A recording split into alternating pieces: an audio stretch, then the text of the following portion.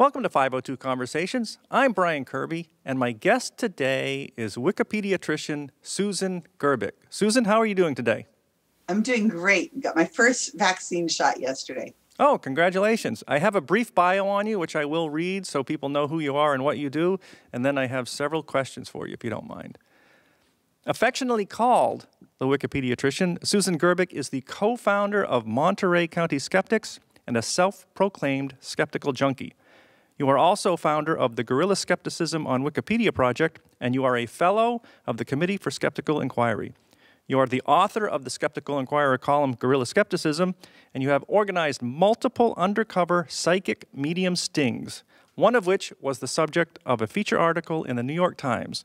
You are also a snake handler, a 3-time Olympic gold medalist in track and field, and you know all of that's true because it is on your Wikipedia page, so it has to be true. Is that correct? Well, if it says it on Wikipedia, it must be real. So we will talk about Wikipedia perhaps in a minute, but I wanted to start with the psychic sting and also how the pandemic has affected that with Zoom and where the mediums have moved their operations, so to speak. But it was just over 2 years ago, pre-pandemic, that your article came out in the New York Times. It was called Inside the Secret Sting to Expose Celebrity Psychics. And it was a story about you going undercover. So can you define what you mean by celebrity psychic and what they do? Right. Okay. So, there's a lot of different kinds of psychics and psychic mediums. Mediums are people who claim that they can communicate with the dead, whereas a psychic may be a medium, but they're also a psychic could be somebody who is reading tarot or your palm or whatever, and they don't necessarily claim to be able to communicate with the dead. They're more of a read your mind or predict the future kind of thing. But the celebrity psychics that I tend to associate, try to work on are more those that have enough notability that they would have a Wikipedia page. So they are at a certain standard, like they have a TV show, that they have multiple articles written about them in places like a reliable source, such as Skeptical Inquirer magazine, or maybe the New York Times or Washington Post or something like that. So the average run-of-the-mill psychic that's working down the street on the corner is not usually notable enough for me to do an investigation on, not normally. So celebrity psychics, I would say somebody who probably has a TV show, not a book, because almost all these psychics seem to have a book out, and they're not notable books at all. They're just whatever, reminiscences of things I've had dreamed about that they claim are from the other side, whatever that could mean. And have you coined the phrase grief vampire specifically? That's Mark Edward. Mark Edward coined the phrase grief vampire. We're trying to make it popular, so everybody watching this, make sure you use it somewhere today. And specifically, that relates to mediums and people that claim they can communicate with the dead, your long-lost relatives. Why did that term grief vampire come into being? Is there a story behind it? Well, I think it fits, don't you think? I mean, grief vampire fits because these are people who tend to prey, and I mean that not in the word prey as in the religious sense, but prey on people, because what they're trying to do is get a hook in you. They're trying to get some sort of way of taking more of your money, investing more of your time. And in the case of people who have been abducted or are missing, and the psychic is a detective supposedly working for the police, what they're doing is they may not be trying to get money, but they're trying to latch onto the fame. And, if you make enough calls out there saying where the body might be found, and then the body is found in a location that could plausibly be linked to whatever the psychic medium said, then the psychic will be able to have fame, because they'll be able to go on to the news and say, I found the body. I told you it'd be near a highway or entrance, woods. Or woods or whatever. Water. Yeah. But I mean, they could get lucky.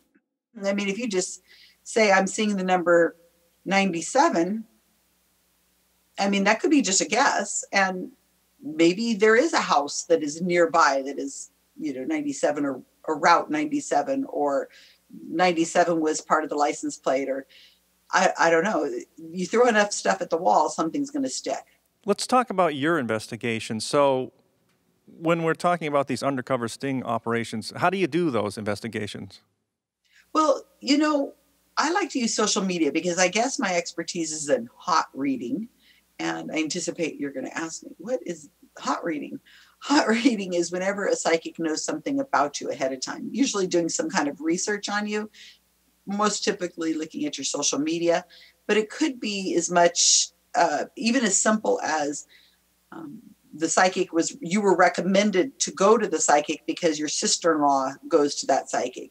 And so the psychic could say, hey, your sister-in-law is coming to see me, tell me something about her. Well, that's hot reading if you tell the psychic something about them. Seeing a psychic more than once, that's considered hot reading because once you've had a sitting with one of these so-called psychics, I think I should start calling them so-called psychics because we've never proved any of them to be real. So once you're sitting down with one of these people and this so-called psychic is sitting here talking about your life and gets a little bit of information from you, starts to understand that your parents have died and that maybe you're retired and maybe your sister's having problems or whatever. And then the next time they see that same psychic, they will be able to just, maybe this so-called psychic took some kind of notes or something. And then the next time they are able to get more information because they'll be able to say, well, something about your sister struggling with some marriage problems. And you'd be like, yeah, that's right. Well, it's the same thing they told you last time. So that's hot reading also. Talk to me specifically about one of your investigations, the upfront work, and then how you go undercover and what you find out. Well, we've done several. All of them have very unusual names. The first one we did was Operation Bumblebee with Chip Coffee. And that was a live show that this well-known psychic of sorts, Chip Coffee, was doing these shows, one in LA, one in San Jose, which is nearer to where I live in California. And he had been doing these shows all over across the country. Different people in the skeptic community were attending the shows, surreptitiously recording the shows and then going back and listening to it and seeing that it looks like he used a mix of hot reading and cold reading. The people who tended to be in the front rows of the psychic event were usually people he had read multiple times. He knew them on a first name basis. A lot of them attended the show over and over and over again. The first one I did with Chip Coffee, we were trying to catch a hot read. It kind of was, it was more an investigation into how he did his thing, and not so much we caught him on anything. I mean, we did, but we didn't get it on audio. Tell me about what was the Operation Pizza Roll? That one you actually went. Pizza Roll is the one that I'm more famous for. Yeah. Talk me through that, the setup and how you were careful to make sure that your T's were crossed and your I's were dotted, so to speak. Right. So anybody who's listening to this, you probably should go and look at all of them. I think so, because they build one on the other. Because as you go through one of them, you realize what you did right, what you did wrong, and then you move on to the next and try to correct those things. And building the team that's working on this, you have them in, help and you learn from it as you go. So with Operation Pizza Roll, I was Mark Edward had said that if we could catch a psychic in a hot read, then the New York Times wants to write an article about it. So I said, okay, hot read it is. So one of my friends suggested this psychic that was going to be appearing in Hollywood about the time I was going to be in the area, because I don't live near LA. So we said, okay, let's try that. So it took us about 10 days to put together Facebook pages. Now, we have Facebook pages, lots of Facebook pages that we've had that have existed for years. We've used them for multiple different investigations. We just change the names, change the photographs, hide or delete posts on it, and create them to make them look like a character. And then our team, and I have multiple people who play on this team all over the world, they keep the Facebook pages looking realistic. Posting pictures of their dog, posting pictures of, flowers in their garden or whatever. And they interact with each other. So they look indistinguishable between, a real Facebook page and something that is, not a real person. So we changed these Facebook pages to reflect two people who were going to attend this event in Hollywood or LA, in LA. And that was Mark Edward and myself. So they changed the names to be Susanna Wilson and Susanna Forsyth Wilson. That was my name. And then Mark Wilson. And the team, they called themselves the Pizza Rollers because it was Operation Pizza Roll. They created a scenario, a story of sorts that would be told within the Facebook pages of Susanna and Mark Wilson. And there was all sorts of other characters as well who were commenting, you know, people who were family members, people we'd gone to college with. Now, Mark and I had no access to these Facebook pages. We didn't know what the story was that was being told on them.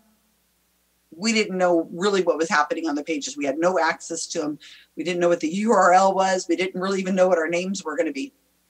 Then we purchased tickets to attend the event. And when I say we purchased the tickets, you know, we had to be careful to not use any identification. But I got sloppy.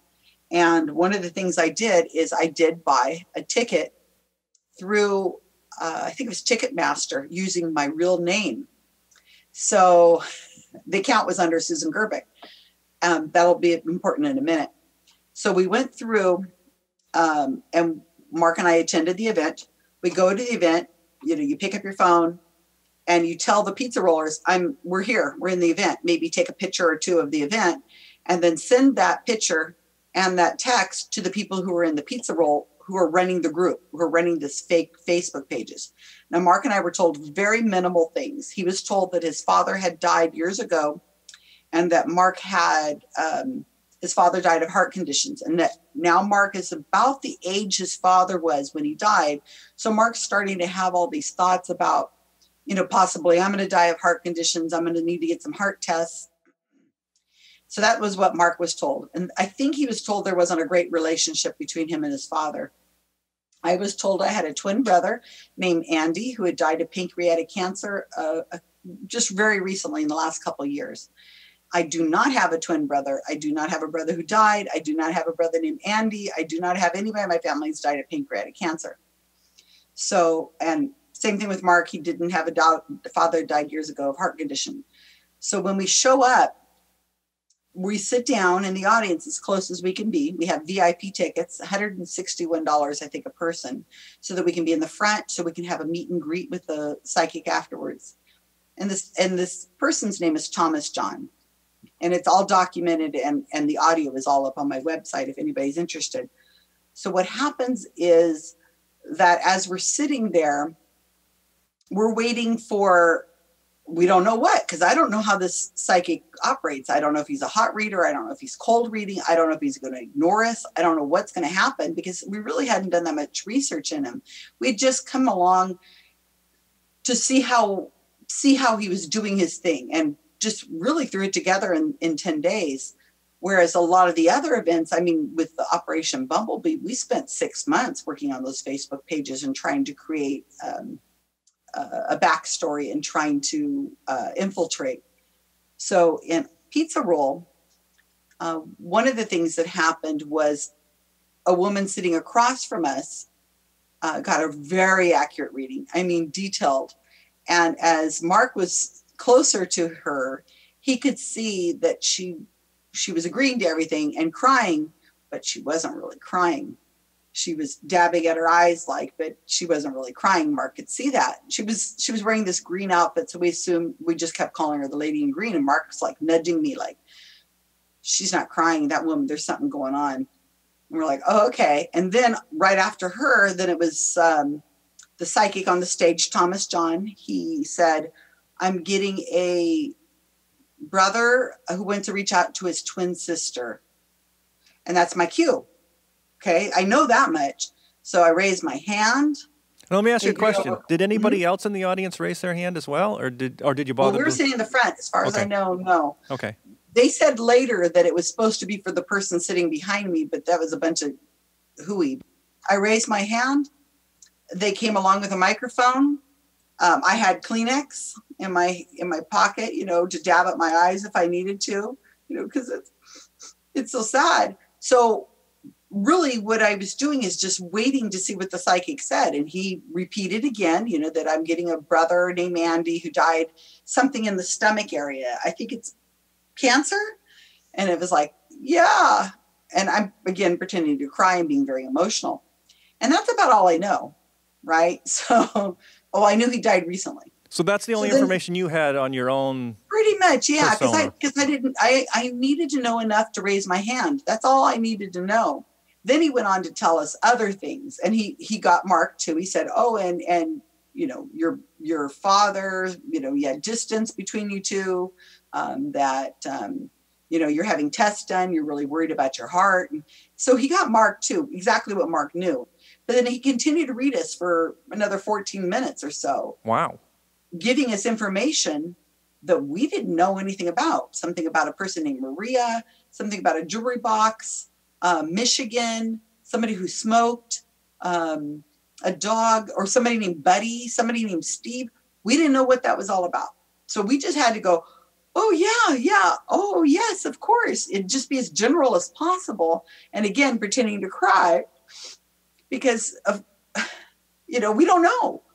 Now, the medium, Thomas John, of course, is probably pretty suspicious because we're not acting probably like how other people would be. But I thought we did a damn good job. And it didn't really matter because we already caught him. I mean, the moment he started saying twin brother who died of pancreatic cancer and, recently, and his name is Andy, we know we caught him. We just don't know how well we caught him.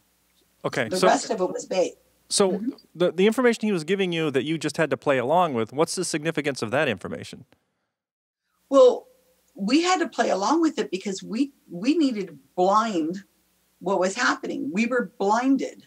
It was like a double blind because when we sat in that room with this so-called psychic, Thomas John, and he's talking about somebody who quit smoking, Michigan, a dog named Buddy, Mark's dad was named Steve. We didn't know that.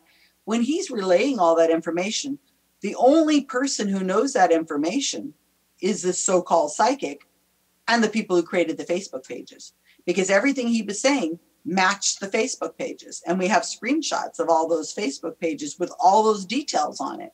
So there was no way he could have gotten it from our brains because we didn't know it. Your twin brother, Andy, pancreatic cancer, and your name, and died recently, that's stuff that you knew going in. And then he continued to give you very specific information that you didn't know, but that was actually on Facebook, so you could go back and compare the notes. So absolutely, the reason you didn't know it was because so you couldn't be somehow giving him psychic vibrations, or whatever they call them. Yeah, whatever he was going to use, yeah. But it was obvious that he had to get those from someplace because they were very specific to what your persona was, even though you didn't know it. He didn't get them from us. And we knew that he had seen the Facebook pages because person on the team of the pizza rollers had written to him at one point saying, like over Facebook Messenger, and said, I'm planning on attending my, your event on this day. I really want to be in contact with my brother, Andy. Do you think you could help me? Something like that. And I believe he responded. So that means he had access to the Facebook page, and he also knew what day we were going to attend. So he knew. Plus, whenever they posted on the Facebook pages, the pizza rollers would tag the Thomas John event. They would say, I guess they were telling a story. I think my character was having dreams about my dead brother that doesn't exist, and saying that I was, having a lot of dreams about him. And somebody said, well, why don't you go see a psychic? There's this guy that's going to be, not too far from where you live or whatever, and tagged him so that he could, if he follows his tags on Facebook, he would know that there's somebody tagging him, and then tagged him again to give him another to come look at the Facebook page. And so he's the one who had access to the Facebook page. The people who created the Facebook pages, no one was within 300 miles of that venue. I mean, one was in New Zealand, one was in Australia. So I couldn't have known. And this was for a live show. It wasn't for a TV show recording. No, it was a live show. So let's see. I can sum this up. So you had a fake Facebook persona. You got tickets to an event. You tagged yourself or made it publicly known that you were going to be at the event. I didn't. You didn't. Someone else did. My character did, yeah. Your character did. The tickets are known because, of course, you get them through Ticketmaster, so some production manager knows who's going to be there.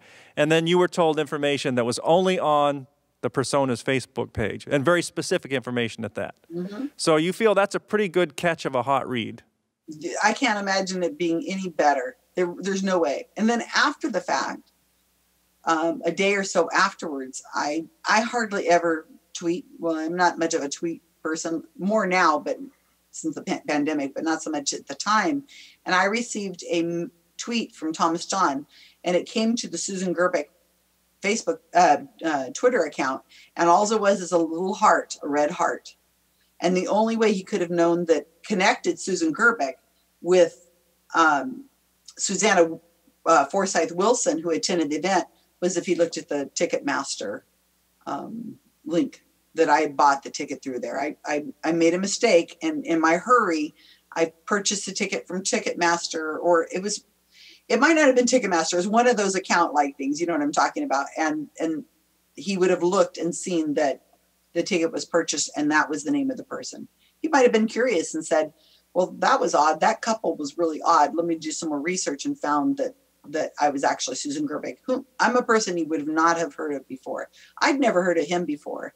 Well, you're saying it's a mistake, but actually it's kind of a fortuitous mistake because it's it actually more confirmation of what he kind of was like nudging you or like winking at you, or I don't know what you would say. Yeah, he knew that he connected it. But that was the very next. That was great. But that was the very next day, right? So, or the next day, or within a day or two. Yeah. So you hadn't written about it yet. So it's interesting. You hadn't written about it yet, so he's not responding to anything that you had done. He did go on from there, because I think most people may have heard of Thomas John by now, because he had this show, Seatbelt Psychic. And you stung him. I'm sure he can still deny that whatever happened with you was just a fluke or something. But the TV show, Seatbelt Psychic, I mean, he's picking up strangers on the street. And I mean, a lot of people could say, how can that possibly be faked? Oh, my gosh. It is so obvious now. I mean. So wait a minute. So when you say that it's obvious, you've actually done work on looking into that as well. So if that's the case, you say it's obvious. Why is it obvious? Well, you have to remember this is TV, right? So nobody's getting into the back seat of a car that is being filmed without having cameras all over them, right? You can see from the show, Seatbelt Psychic, there are multiple camera angles right on the person's face, from the dashboard, from the driver's side window as they walk up to the car. So if there are multiple camera angles on that car as they sit in the back seat, there's no way that a person's going to sit in that car and not go, what's all these cameras? I'm getting out of here. You know, it's not like they were obviously prepped that there would be cameras in the car, unless they were really tiny. You know, that's possible, I guess. And then when they get in the car, they sit down, they put their seatbelt on, and then they drive away from the curb, and they go, and Thomas John says, hi, you know, how's your day? And they're like, fine. And then he says, I'm a medium and I talk to the dead, and your father got in the car with you. Are you okay with me doing a reading for you? And they're like, yeah, okay. You know, and it's filmed from the leaving of the car to it's all filmed. You can see it. But at no time does he get a direction from them. Where are we headed? He doesn't put anything into some kind of little, you know, he's supposed to be acting like an Uber, you know, like a ride share of some sort. But why does he not confirm where he's taking him? Why isn't he putting anything in a little, you know, directions or anything? There's nothing. And then when people get into the car, if there's two people that get in the car, they always sit in the exact same way. Somebody gets into the car and sits in the middle seat of the back seat, and the other one sits at the other side. And it's so the camera can see them, because the person who would be sitting in the other side, there's not a good camera angle on that. So you're saying these two people are scrunched up together in the back seat. Oh, why? So they're scrunched together to get the camera. I gotcha. Yeah, I mean, that doesn't make sense. And nobody has, like, you bags with him. He's not picking them up. It looks like at an airport or taking him into an airport, or, it doesn't look like he goes and puts the baggage in the, luggage in the trunk, or they didn't come from shopping. It doesn't look right. It looks finished. Nobody's wearing logos. Nobody has like a baseball hat on. Everybody looks put together just right. Like the hair is just right. Like they know they're going to be on camera. Well, you got to explain that for a second, because, you're coming from a background of information of TV. Now, and you say they don't have logos, they don't have baseball hats on. People could say, yeah, so what? I don't wear logos. But there's what would the rationale be between not wearing a logo or? When you're working in the TV business and you're like an extra, an actor, somebody who's going to be on a show, they can't wear logos. They can't wear any of that because it'd have to be blurred out, or it'd have to have, permission from the licensing department of Nike or whatever, I guess. You just can't show up and expect to be filmed.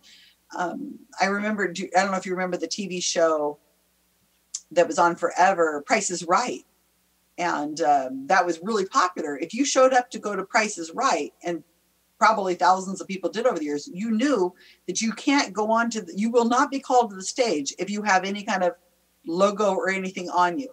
You have to be wearing, like as you are, some kind of neutral color, neutral clothing, no baseball team names or football team names or funny slogans or anything like that. You have to wear, it's known in the industry that you have to wear,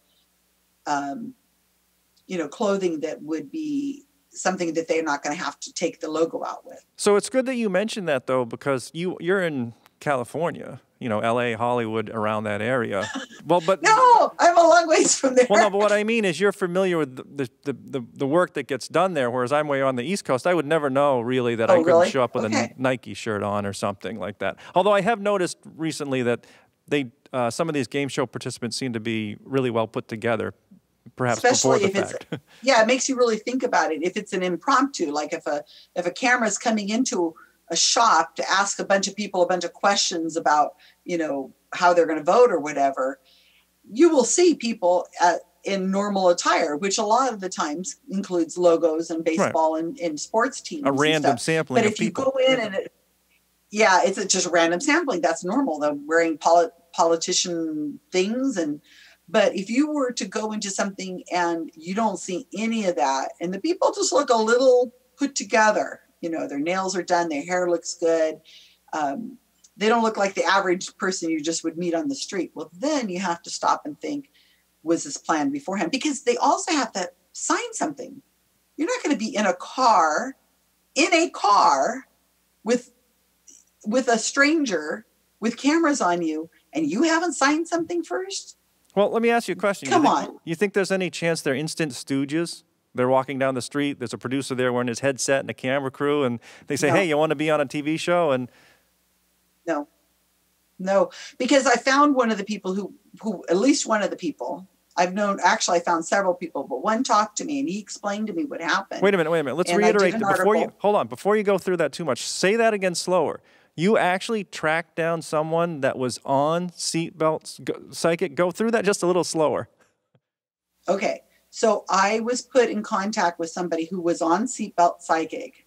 And I don't really want to say how I found this person because I don't want to reveal who this person is. That's fine. Because there's a limited amount of people in the show. But I had a long conversation with this person. I don't even want to say the gender, male or female. Fine. So through conversations with this person, I think I called the person Pat because Pat is, so talking to Pat explained that they saw an ad, Pat wants to be on TV, likes that, idea of being famous someday. And Pat, I guess, responded to an ad on like Craigslist or one of those TV. In Hollywood, I guess they put out these releases saying, we're looking for extras for this, or we're looking for people to be on a game show. So Pat responded to something saying, would you like to be on a game show? And Pat filled out an application online. Then after a while, Pat was given an email to show up on a certain day. And of course, with the clothing to be worn a certain way, certain kind of clothing. And then they showed up at a location and filled out more forms. Pat says they didn't even know what they signed. They just signed a bunch of forms, and they said the car will be coming in a few minutes. And Pat noticed that it was like all set up for the day, and it was every hour somebody would show up, and the next person would come along, that kind of thing. So it was hourly. Pat goes out to the curb because Pat was told the car's coming for you. And Pat goes and sees all these cameras all over the car and gets into the back seat of the car and Pat thought that they were going to go to like a talk show, like a Sally Jesse Raphael kind of thing, like some kind of talk show or game show. Didn't know what was going on. And then the psychic starts talking, Thomas John starts talking to Pat's dead family members. And they drove for an hour. And Pat said that they, were crying and they weren't paying attention to what was going on. But what my team did is we watched Seatbelt Psychic again, over and over again. We turned off the sound. And what we did is we just stopped every few seconds and we could see anything out of the window in the background. So we would screenshot what was happening in the background. And what we were able to do is we were able to put together that Thomas John left. There was 2 shooting locations. One was at a hotel.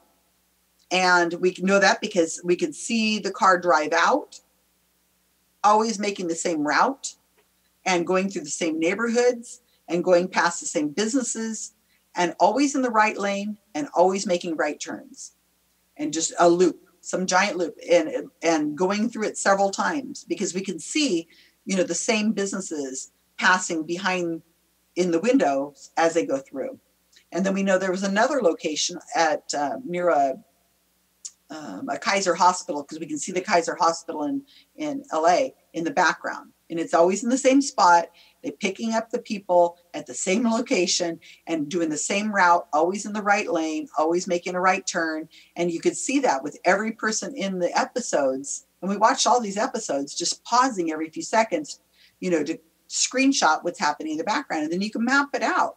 So, and the location where they drop them off also are the same location. So you could see that because as they get out of the car, you can see around them.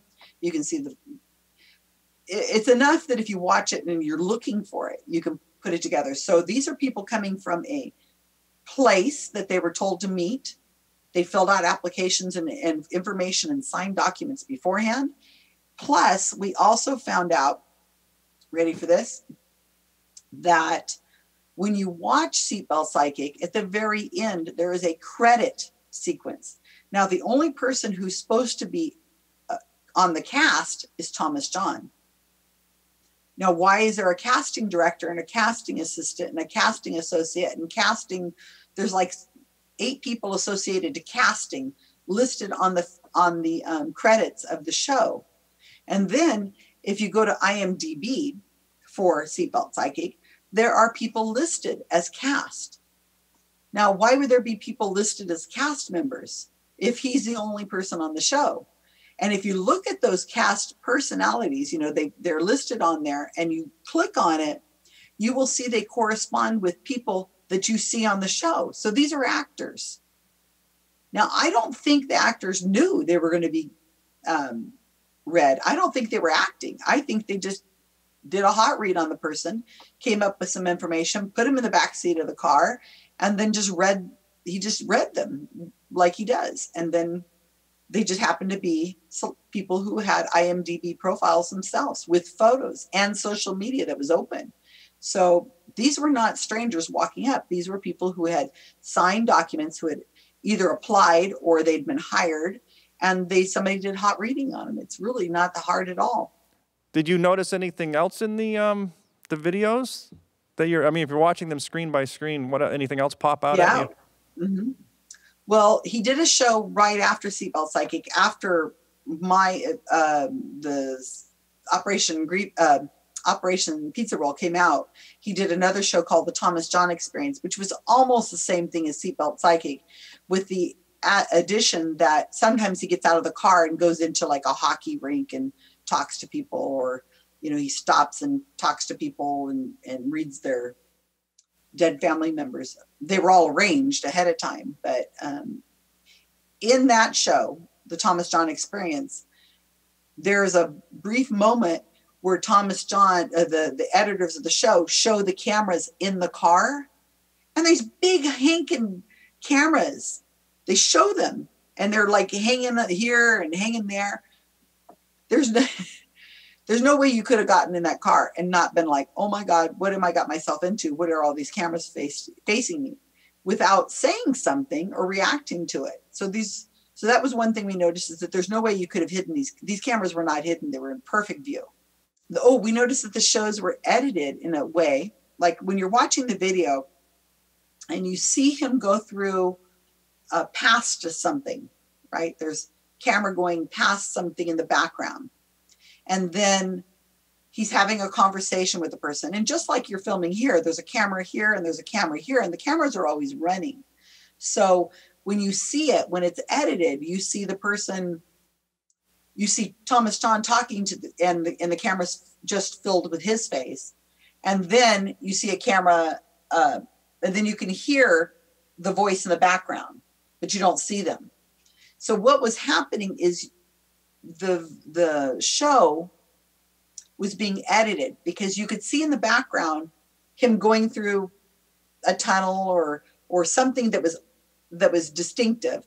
And then seconds later, you would see the same tunnel and the conversation's continuing. But in reality, that couldn't have happened because the tunnel, he wouldn't have been going through that same tunnel seconds later, because it was like he's going through a tunnel and there's a distinctive like mark on it, vandalism or something like that. Something that was not a fixture of the tunnel with a tree right at the side. It was obvious that he was going through the tunnel more than once, but yet the conversation looked like there was no time spent. So like they made I get you. They made a continuity error. It's almost like we found multiple of those. It's almost like he's reading them and the clock says 4:02 and the conversation continues and now it says 3:58. Exactly. Exactly. Or the glass is half full and then it's empty and then it's all. Yeah, it was multiple of those. And, wow. And it was, you could tell that because the way the conversation was, the camera would be on a person and like it's full on Thomas John. And then you hear the voice in the background. Well, it didn't mean that the voice from the back seat was happening at the same time as the camera was on Thomas John. They just added that in. Well, that's very curious to me because that's a huge mistake for a big show to make a continuity. I mean, it happens all the time. It happens all the time. But for something like that, it's just interesting. I mean, it's kind of odd. People did not, nobody was going to take the trouble like my team did. It was horrible to watch these videos over and over and to screenshot them every few seconds. Nobody's going to take that kind of trouble. I mean, it was just obvious that when you get into the car, you put the seatbelt on and nobody reacts to the cameras around him, or he's obviously not asking directions. I mean, just the basics. Just there was no, once you start questioning this and you start saying to yourself, well, yeah, well then it's obvious. Just look on IMDb. And like I said, on the casting at the end, why would there be a casting? People don't ask these questions. They want to believe so badly that they don't want to be challenged that way. Well, they just want to believe. Or it is also entertainment, this so-called reality show. Oh, but I don't call it entertainment. No, I understand. Mean, some people might say it's entertainment, but it's not entertaining to see these people, their grief exploited the way it was. I mean, they're crying and he's telling them things that make decisions about their lives. Like he's telling them things like, should you move? Should you not move? Should you reconcile with this person who's always been abusive to you? Should you forgive this person? He's giving them advice that they're saying they're going to take when he doesn't know anything about it. He's not a therapist. He doesn't know the whole story. He's just doing it for TV. Actually, it's abusive to these people and they don't know they're being abused. You're segueing into something that I wanted to ask you about, which is perfect timing here. You must be psychic. I must be psychic. So your New York Times article hit big a couple of years ago. Then the pandemic hit, which, by the way, no psychic saw coming, except in the most general. Not a single one saw it. Except in the most general terms. But the New York Times subsequently, and other news shows and whatnot, they're much more sympathetic to this kind of thing. And I think one of the New York Times articles I read recently, they were almost calling mediums as like the poor man's armchair therapist. I mean, it was disturbingly sympathetic. Yes. And you're mentioning, you know, they're not trained therapists and what. So what's your reaction when you see that kind of thing? Do you reach out to the people and try and hip them to all the harm that's done, or what do you think about that? Well, it wouldn't take much of a Google search for somebody to be able to find a real journalist who's really trying to do investigative work about what is the harm of the psychic. I mean, we've made it very clear, the skeptic community, to get articles and videos and things out there to the media if they want to find them. And some do. Some really get it. But some journalists want to do a feel-good story, or they report. I think the article you're talking about kind of took it like, in the comments, if you read that article, they were lambasted about, you know, the journalist was like, how dare you? What are you doing? This is wrong. And I think their response was more like, well, we were just reporting on what psychics are doing, how business is up, and it's just a business and it's an occupation, and here's their experience with it. It's harmful. It's extremely harmful. During the pandemic, there's a lot of lonely people out there, a lot. And they're living in stressful times. They don't know what to expect. And people are vulnerable. And if you're put into one of these vulnerable situations where you have a health scare, or you're worried about your family members, or you're alone and you don't know if you'll ever find love, or whatever it is, it's cheap. It seems to be cheap to just have somebody to talk to and pay somebody, you know, relatively a small amount of money. Speaking of the pandemic, I mean, you're out in California. I'm here in Massachusetts. We're on Zoom. We have met live before. I like to do these live. I set a bunch up all at once when we're at a conference or something so I can see people in real life. The pandemics has changed all that, but it's also changed stuff for the mediums, right? So they've moved on to Zoom as well. Has your team moved on to Zoom as well? And can you give me a little brief synopsis of some of that? I mean, I would think that, you know, you can't do a live show with 500 people in an auditorium anymore, but you can do a Zoom event. Oh, yes. They are making money hand over fist. We've called it Operation Lemon Meringue, and I've written a bunch of articles about this already. The psychics, these so-called psychics, have moved to Zoom. It's not an effort at all. In fact, it's made their job so much easier. And I don't even know if they're going to need to go back to the live stuff in the future, because on Zoom, you've got, you know, 200-300 people on the Zoom call. Their names are underneath the, on the Zoom screen, as mine is and as yours is. And a quick Google of somebody who's got an unusual name, and you're on their Facebook page. You look at their Facebook page, maybe do some little more, maybe follow some leads, Google their name and come up with an obituary or something like that. And it doesn't have to be the psychic, the so-called psychic. It could be their assistant who's doing this in the background. And then, so here's your psychic person doing this reading to the person they're talking to. And in the background, there is a phone message or on Messenger that's coming in to the psychic. And it tells them your next person is somebody named Eric or Brian Kirby, and he lives in Massachusetts. And so then the psychic does their thing and says, I'm getting somebody whose name BK. And the people in the audience, these 300 people or whatever, are all like, BK, that could be my grandfather. Oh, that could be this, or it could be this. The psychic knows where they're going to go. They're looking for a guy named Brian Kirby. Now, if but they're playing it out. Could I push back on you and say, yeah, that's Sure. possible. That's a possible way to do it. But you're just surmising that. I mean, have you been able to get any evidence? Like, I'm looking at you right now, and I can see that you might have a ring light or some kind of light because it's in your glasses. I mean, have you been able to do anything like that? Oh, yeah. Oh, really? Because what our team does is we're attending these events at the same time, right? We're in the room at the Zoom event at the same time that these people are on the screen. They don't know we're there because they're not psychic. We're using fake names and we've got our camera turned off or whatever. Some of us do.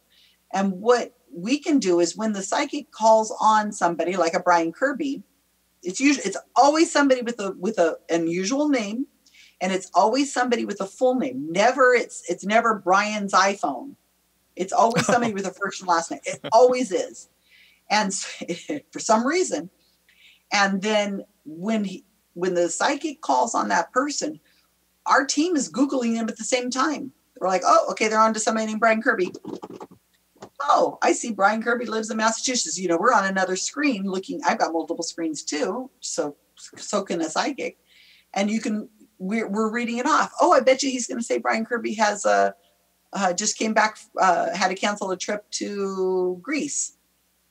And then psychic says, oh, something about you. We're supposed to be going to Greece this year. We can see it too. If the psychic can find it, we can find it. So we've done that multiple times. And when they're talking to the person, we're looking at the same information. It's not hard. In fact, it's so obvious that it's incredible that it's not clear to people. I really think that what the way my team, the Guerilla Skeptics, are doing is the best way of doing it is to really get into it and look at the nitty gritty of it. And then get screenshots and audio and everything you can to prove it. And then present it to the people and say, I'm not going to use the word fraud. I'm not going to use the word cheating and lying. I'm not going to do that because in the case of these people who are hot reading, appears that they're hot reading. I mean, they could say that they're actually getting the message from the world of spirit, whatever that is. But the spirit might be looking at the Facebook pages of these sitters and then repeating it to the medium, and then the medium's repeating it like that. See what I'm saying? Yeah, so there's always a way out. It's ridiculous, I know. And but there's an out. I like the way you just phrased that, though. You do the investigation, you collect the data, and then you present it. And you say, here's probably a more likely way that this could be done. I mean, possibly a spirit is looking at Facebook and giving them the messages, but really, what do you think this is more likely? And then people can look at the evidence and make up their own mind. Let me wrap up with one question because, again, you've led me right to where I want to be. Once you do one of these investigations and you have an article come out or a video come out, I guess you don't do videos, but write an article in Skeptical Inquirer or the New York Times, do you actually hear from any of the victims? I guess I'll call them victims, or they consider themselves sitters. Do you hear from any of the sitters that maybe have read your article and say, hey, wait a minute, this is all starting to click with me? So you have heard some, tell me. Oh, yes. Oh, yeah, probably every few weeks. Well, when an article comes out, I usually hear from several people. No kidding. And, okay. Oh, yeah, absolutely. People will say, I mean, I've told a few of their stories in some of the articles, but a lot of them I'm just holding back because I'm waiting for the time where I can release what I know and have these people on camera and say, I had a reading with this person and here's what happened to me and I've been emotionally distressed. So I don't really want to report on those stories because I don't want to out those people. And plus, a lot of them have been really harmed and they're telling me a lot of things in confidence. It's personal stuff and they feel really bad about falling for this. I hear from people who say, you know, I was in a very low point in my life. I've just been, you know, my husband just died and here's this happening. So I hear from people all the time that say, I've been going to this psychic for a long time, Thomas John, you know, or my sister recommended him. She thought he was great. And then he starts telling me something that was just ridiculous. We found that was right on my Facebook page. I'll give you a quick example because there's Yelp, Y-E-L-P, the website where people are, talking about their experiences with a business or whatever. So in Thomas John's case, we follow his Yelp page and people are often putting up, you know, this happened to me, this happened to me, this happened to me. And I write to the person and sometimes they write back and we exchange the story. One woman told me just very recently that she'd had multiple readings with Thomas John. And she said that at one point he was saying something about a firefighter and that her son somebody was a firefighter. And she's like, no, that's not right at all. And he kept stressing that he's saying something about wearing a fireman outfit and that he's a fireman or something like that. And after the call was over, she looked on not her Facebook page, but I think like her daughter-in-law's Facebook page. And there was a picture of her son or her son-in-law wearing a fireman's outfit that he'd worn for a party. So it was very fresh on the Facebook page. You know, it was one of those more recent posts. And so she thinks that that's how he got the fireman thing because it was on a Facebook page that was also open, linked to her own, that had a fireman's, the guy wearing a fireman outfit. I had another woman tell me that Thomas John went on and on about a place, described this place where somebody in her family lives, described like a balcony and the view and all these different things. And Thomas John said, that's where your son lives or something like that. Turns out she went back and looked and found out that there was a picture of her son visiting somebody, and he described it, but it was not where he lived. It was just someplace he happened to be and took a picture at. So it's like,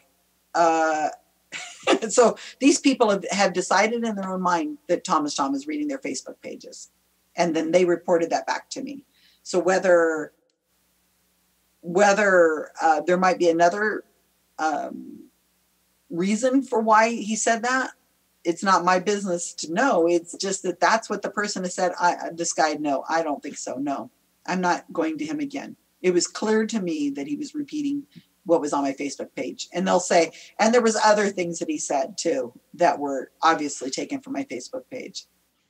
I think we're in a good spot here because, again, you've led right into it. You must be something going on in your head here. You know? But, you know, you raise, right at the end here, you've raised a very good point that these people are susceptible. They're vulnerable. And so they are being taken advantage of. And we also have to be cautious because we can all be vulnerable at times and we can all be susceptible. So it's good that when they reach out to you, also lend back a sympathetic ear because, you know, you don't be too hard on yourself. Someone took advantage, someone conned you. And that's a whole art in and of itself. Right. Yes. So I've been there, done that. I was not raised a skeptic. I've been pretty gullible and in my life, and I'm sure I will be conned out of something somewhere sometime because just you're in a hurry or you're vulnerable or whatever. So no. Well, you agreed to come on this show. So I got you. That's fine. All right. Susan Gerbic, thank you so much for being here on 502 Conversations. I am Brian Kirby. Susan Gerbic, I can't call you a psychic investigator because that means something different, but investigator of psychics, that's a good word, sure. And science activist. All right, thank you so much. I appreciate coming on and doing an update.